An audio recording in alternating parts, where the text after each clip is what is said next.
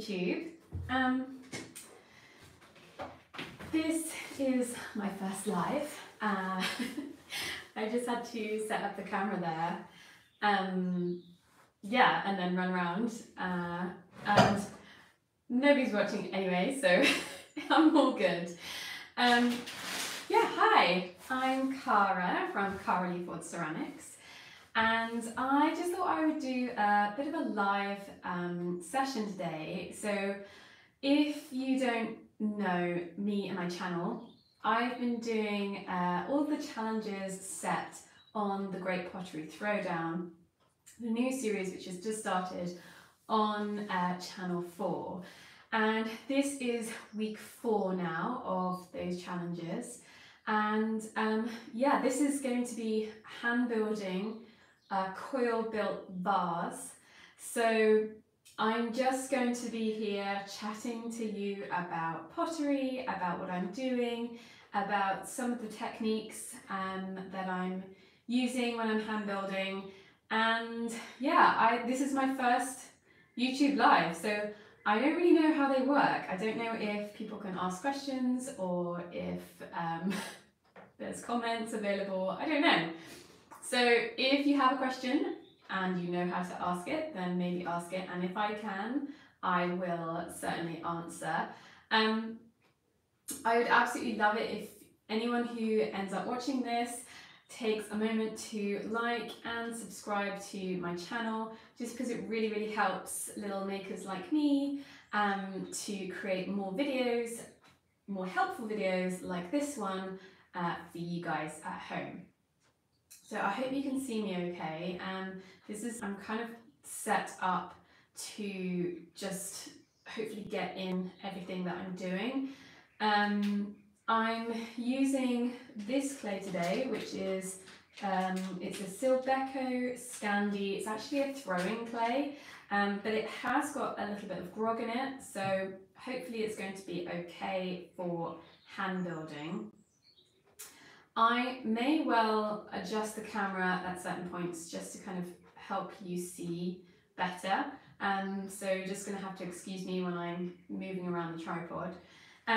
But yeah, what I'm going to do is I'm just going to start. So if you guys haven't seen the episode that went live on Sunday here in the UK, the contestants on the show had to hand build an extension of already constructed vase. So the vase that they were presented with was kind of this big, and I'm not sure whether it was already coiled or it had been thrown, but it was leather hard, and so they were building up an extension of a pot that already existed. Now what I'm going to do, because I don't have a ready-made vase that's like this big, what I'm doing is I'm actually going to just start from scratch using just this as a base. So I'm not going to be able to kind of build that like elaborate extension thing that they had on the show, but I am aiming to get as tall as possible. I'm going to give myself 30 minutes because I don't want to go on forever, because a coil pot, let me tell you, they take quite a while to construct. I think the contestants on the show had an hour, but obviously they had this bottom vase to contend with as well, and I don't have that. So I'm just going to give myself 30 minutes, see how I go, see where we get to, and yeah, it's just going to be a bit of fun, hopefully. So here we go. This clay that I've already wedged up, what I'm going to do is I'm just going to start breaking like chunks off. And when you create coils, it's a good idea just to kind of manipulate the clay in your hands to begin with and get it into like a fat sausage shape. I might actually bring you a little bit closer. Do you think that would help? So that you can see what I'm doing better. Bear with me, I'm going to just move the camera very, very slightly.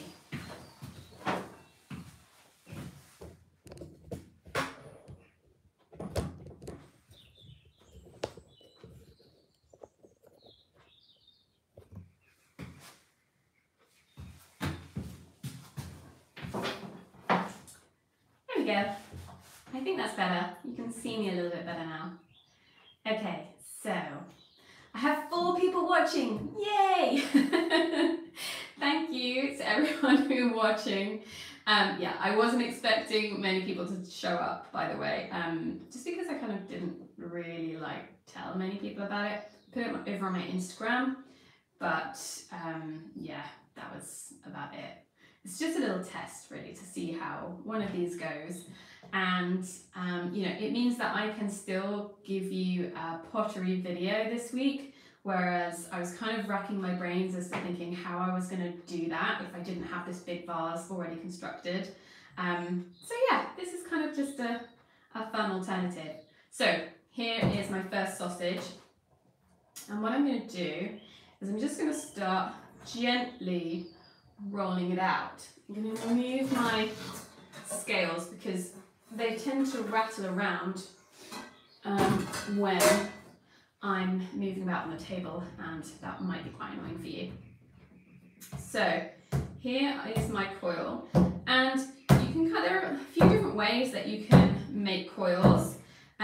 One way is by doing this, which is just throwing the clay down onto a surface, and that kind of starts extending out that clay, making it longer and thinner, which is what you want. And obviously there is just kind of the old-fashioned rolling it in your hands.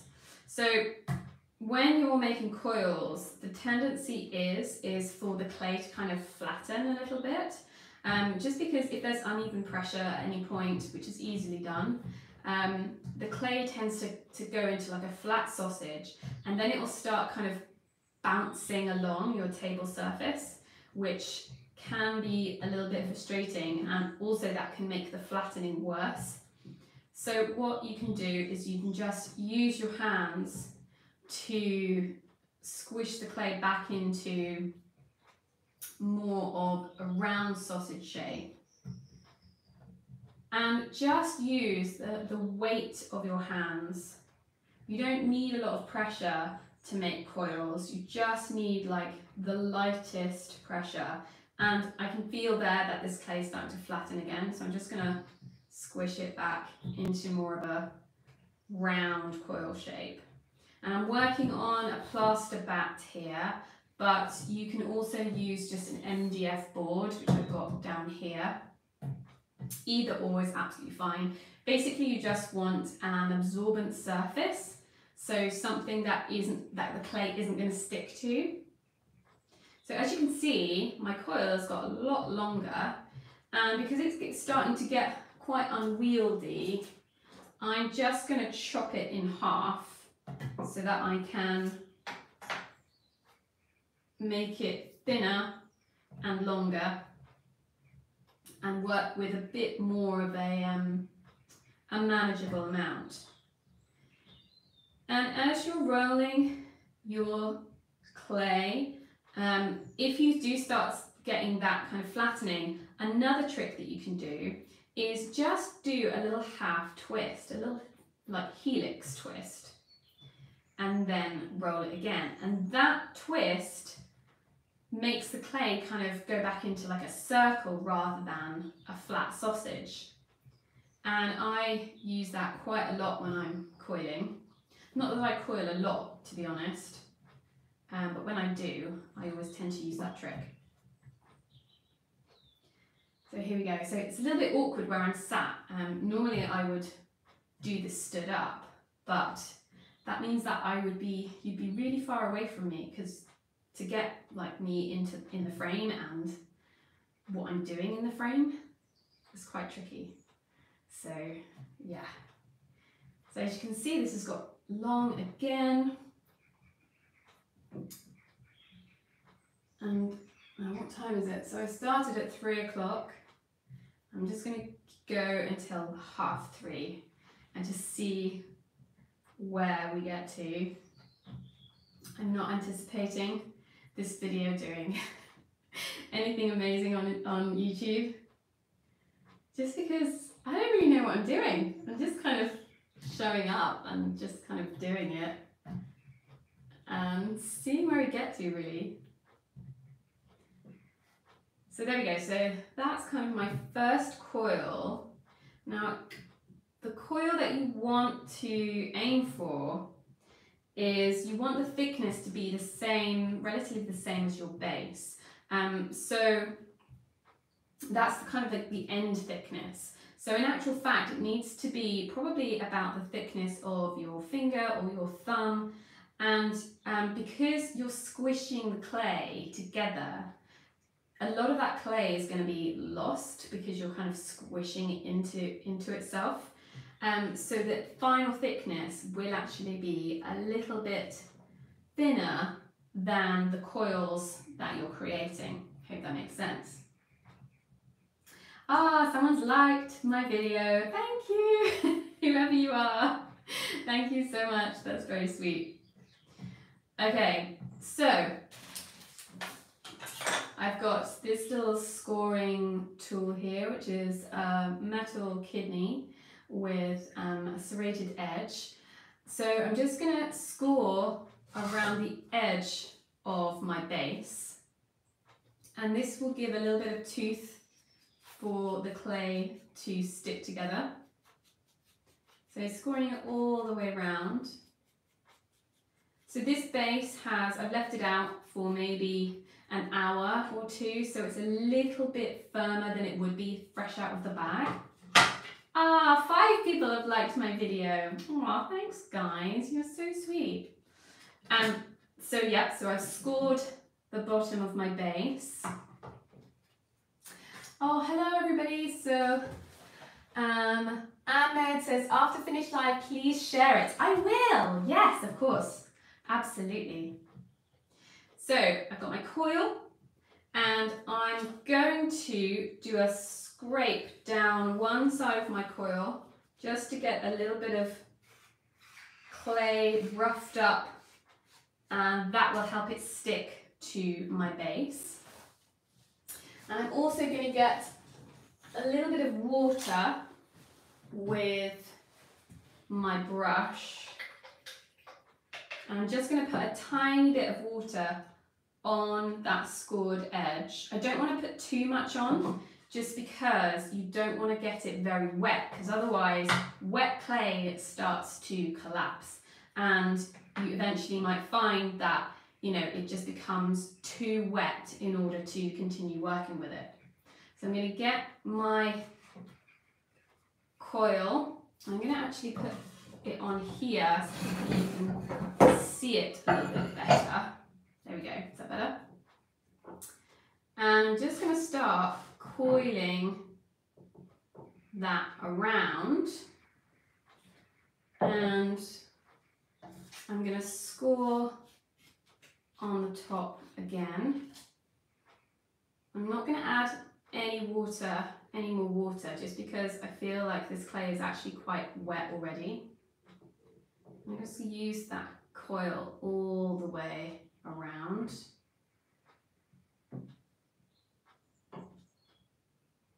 There we go. Okay, it doesn't look like much now, guys. It looks a little bit kind of like a toad, I think.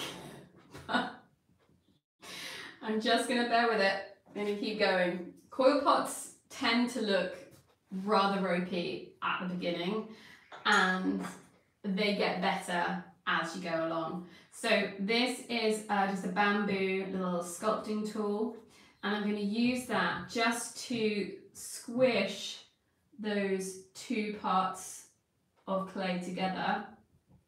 You don't even have to use this kind of tool. You could just use your fingers if you wanted, but I find it's quite useful to really get that clay kind of moving. It's tricky for you guys to see what I'm doing, but I'll keep turning it around so you can hopefully see what I'm up to. I'll do it like around like this so you can see.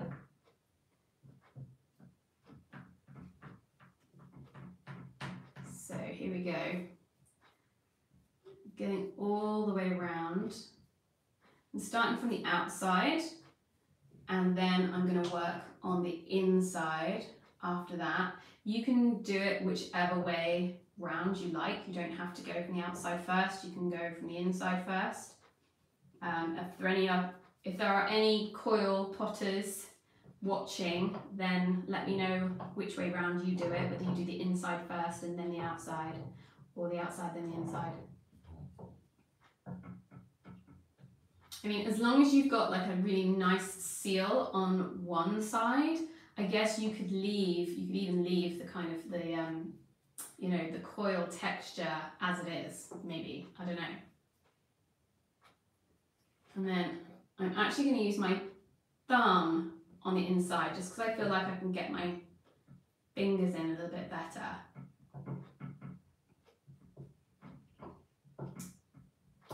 So where are you guys watching from today? Let me know in the comments, because you can comment. I've seen them. I've seen the comments come up. So yeah, let me know where you're watching from. I'm in the southwest of England, in a county called Somerset, which is as beautiful as it sounds. I'm very lucky. Okay, it's kind of my first layer. Now I'm going to make my second coil.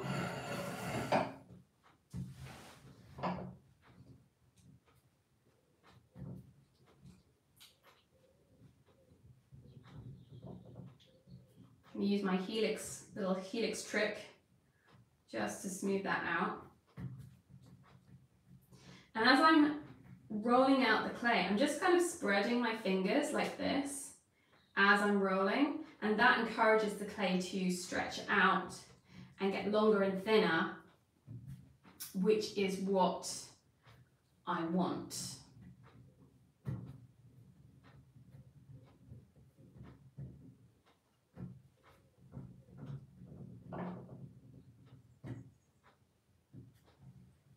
So the guys on the show,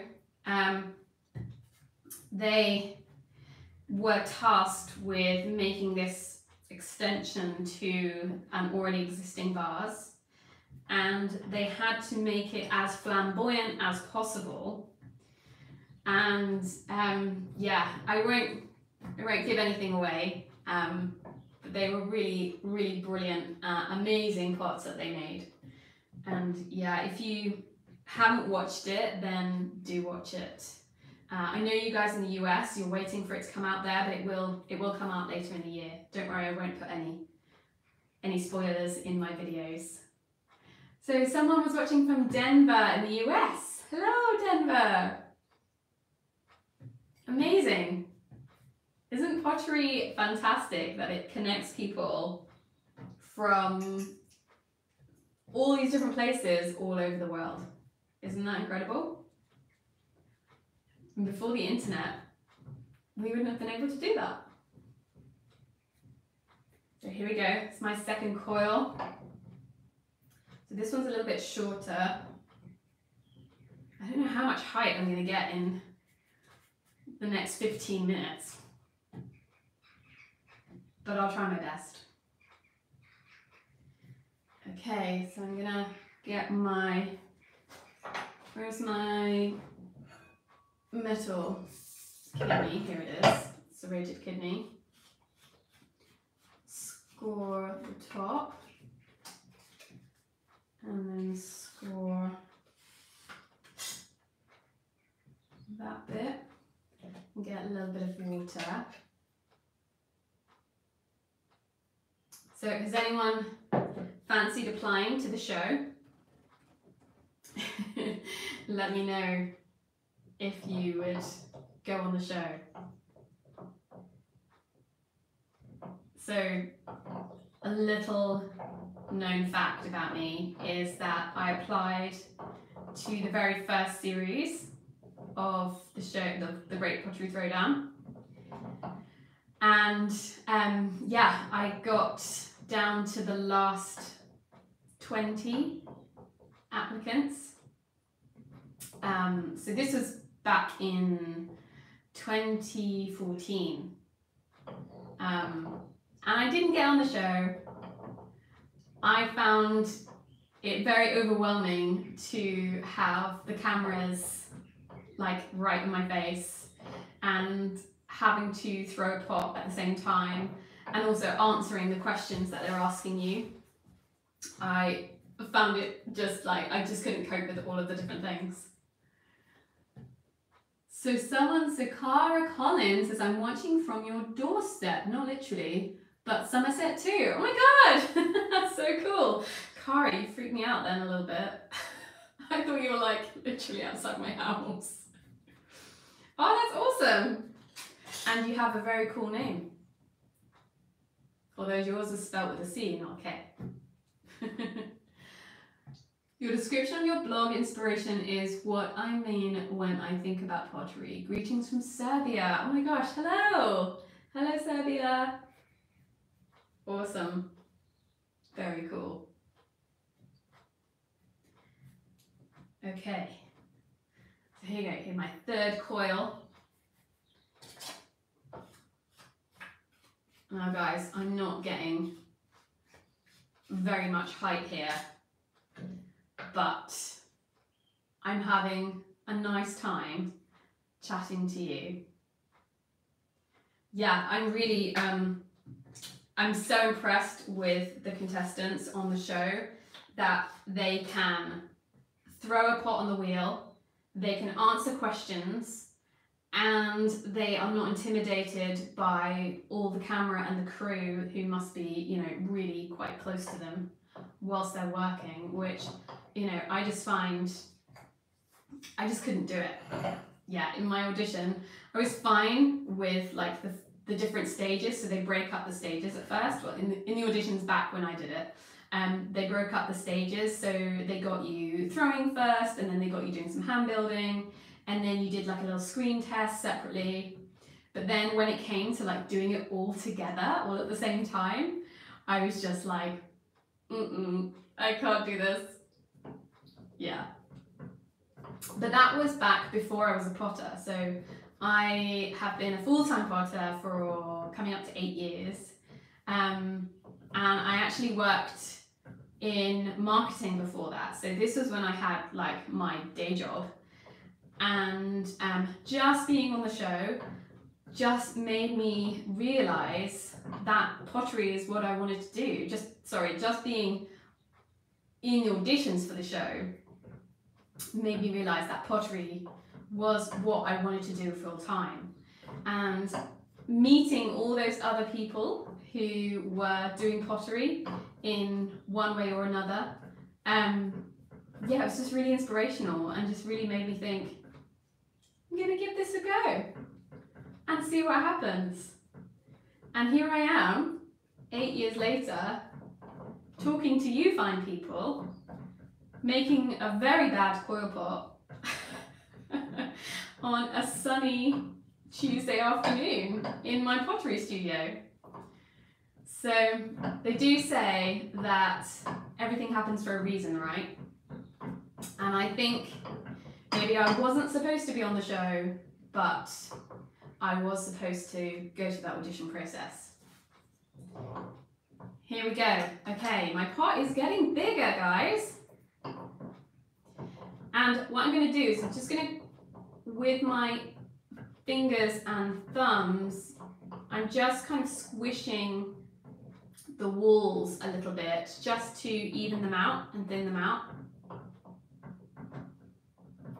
So the vase on the show that the contestants had to make needed to be 30 centimetres. And that's really tall. So 30 centimetres is this. And that's really, really tall. You can see like how much more I would need to do. So I've got massive respect for the guys that are on the show. They do such an incredible job with what they make and what they end up creating at the end. So here we go. So even though my top is very like this, it's very wavy, very wobbly, I'm not going to worry too much about that because I can just cut that off at the end.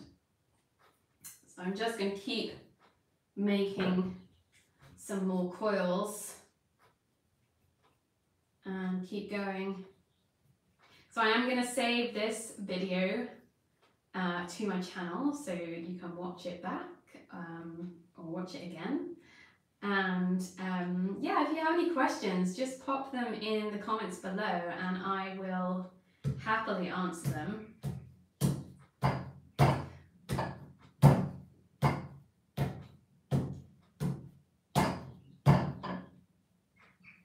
So coiling is a really awesome way of making pottery if you don't have a wheel. So you can literally make anything out of coils that you can make on the wheel. In fact, you can probably make more using coils than wheel throwing because, you know, you can kind of come back to your pot day after day. As long as you cover it with some plastic so it doesn't dry out, you can keep building, keep adding, and you can make huge pots, really big sculptural things. I mean, people throw huge pots on the wheel, but it's much harder to keep continuing to, you know, make a big pot day after day after day, whereas with coiling you can. It's quite a time-consuming process, but I find it a really relaxing one too. So if I was making this coil pot for real, so I'm probably not going to keep this pot. It's not my best work. But if I was making it for real, what I would probably do is I would make a whole ton of coils and lay them out in front of me, and then I would just start building. But because I wanted to show you guys like all of the different stages of the process, that's probably a little bit boring for you just to watch me, you know, rolling out a whole load of coils rather than showing you kind of the construction as well. So if you guys are interested in learning pottery, I wrote a book last year. In fact, I wrote it in 2020 and it was published last year. It's called Pottery for Beginners, and it includes everything you need to know in order to just get started with pottery. So you don't need to have any previous experience at all. I talk you through everything, and you can get it from all of your usual favourite bookshops online and in person. And there's loads of colourful pictures in there, and there's 10 projects that I talk you through from start to finish.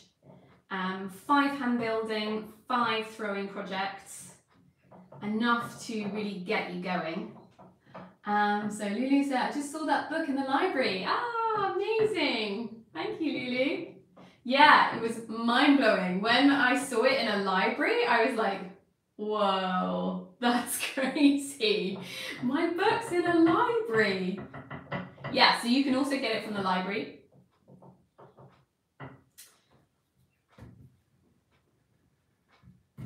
And I talk you through firing pottery and glazing and lots of different decoration techniques as well, all suitable for beginners. Cara says, I have it, I love it. Ah, I have made a couple of your projects. That's so cool.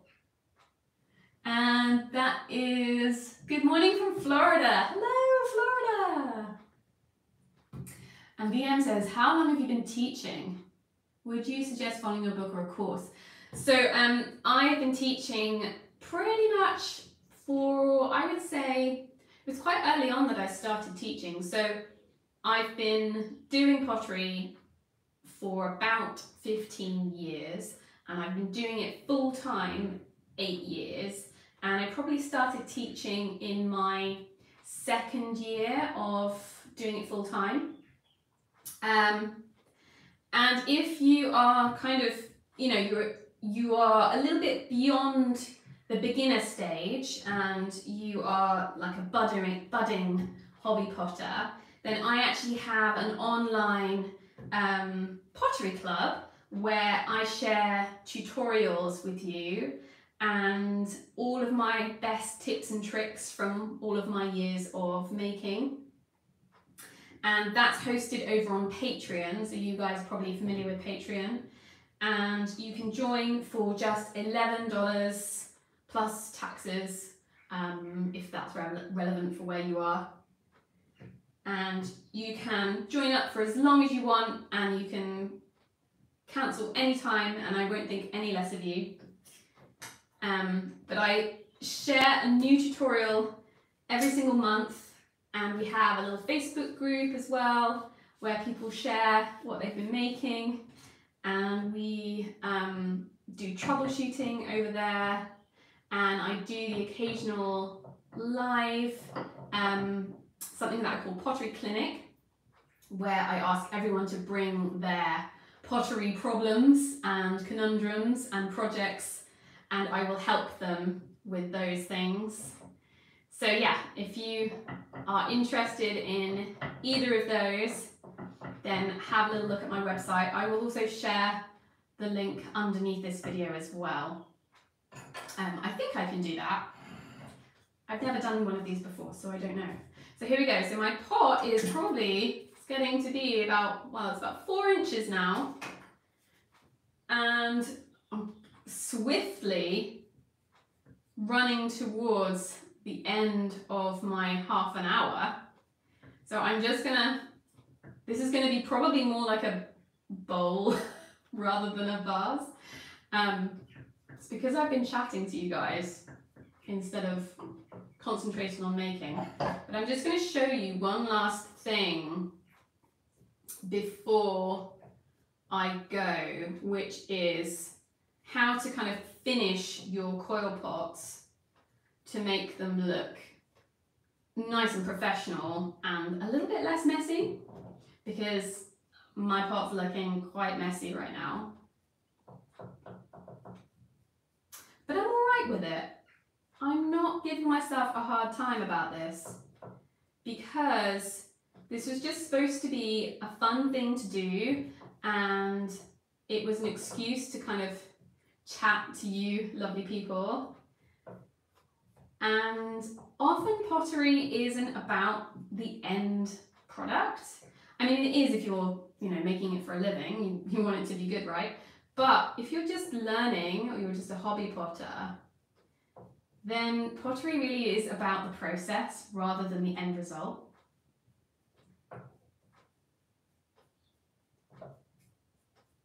So here we go.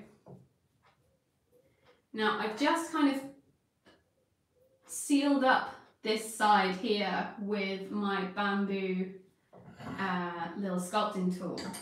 And in order to create like a really nice finish on the outside of my pot, or even the inside of your pots, is I'm going to use my serrated kidney again. So this is what I was using to score the coils to join them together.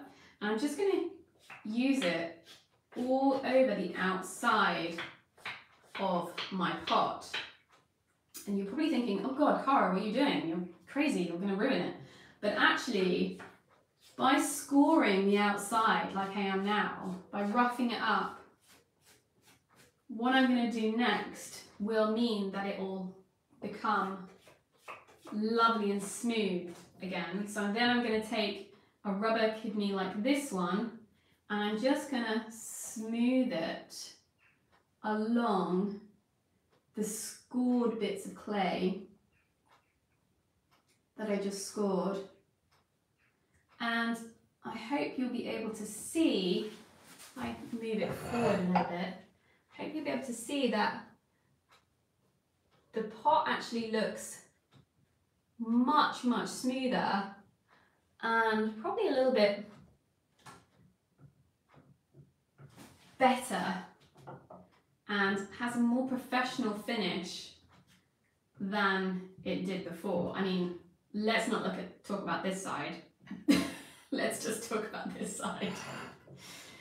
But obviously, if you're doing this at home with your own pots, you can take much more time over it, and you can be much more kind of mindful of the finished shape and where you're going with it, just by using kind of those techniques that I shared with you today.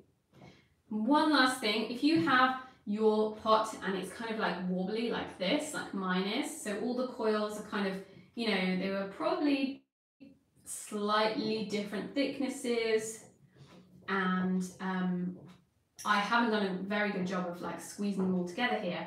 But if I did, and the top was still a little bit wobbly, and I didn't want it to be wobbly, what you can do is using your needle tool, so a skinny needle tool like this, and you can just slice into the top of your pot and score it all the way around.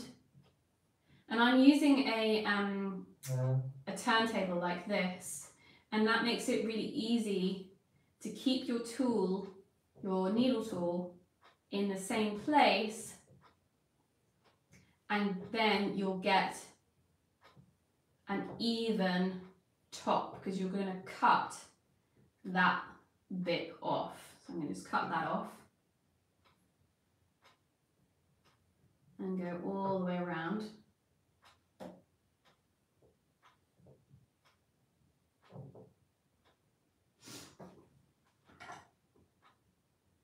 And if you have kind of gaps anywhere, then the beauty of hand building is you can just add a bit back in. So I've got a little gap here, so I'm just going to add a little bit of clay back in.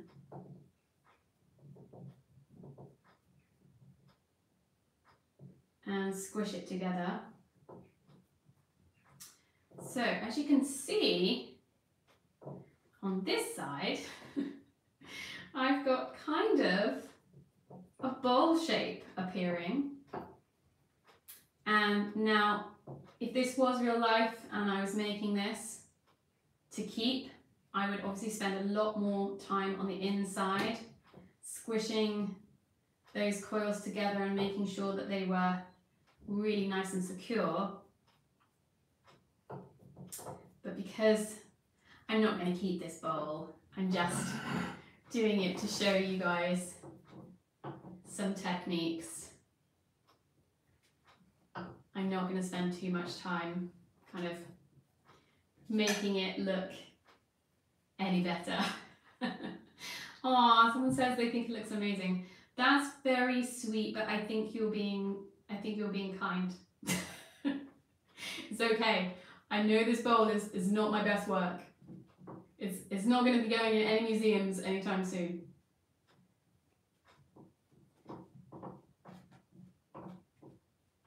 So there we go.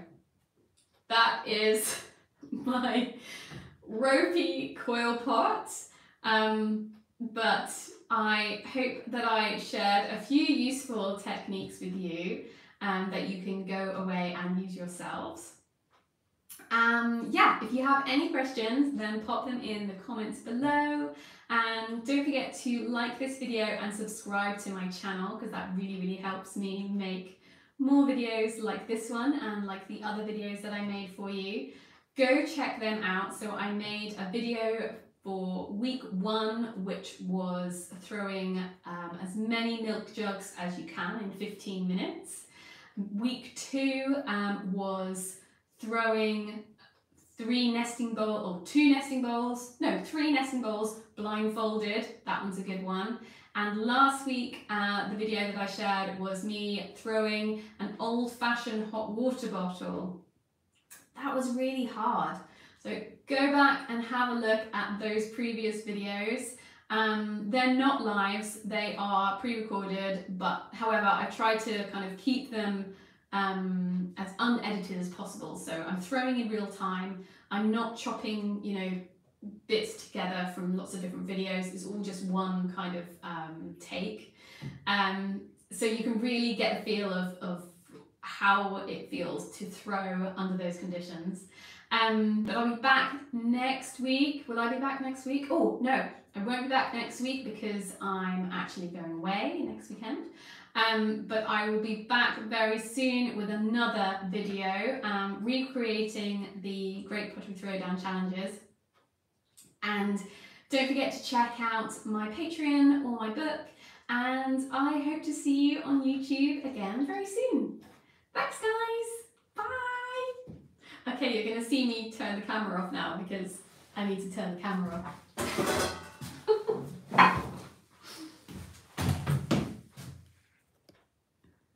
How do I do it?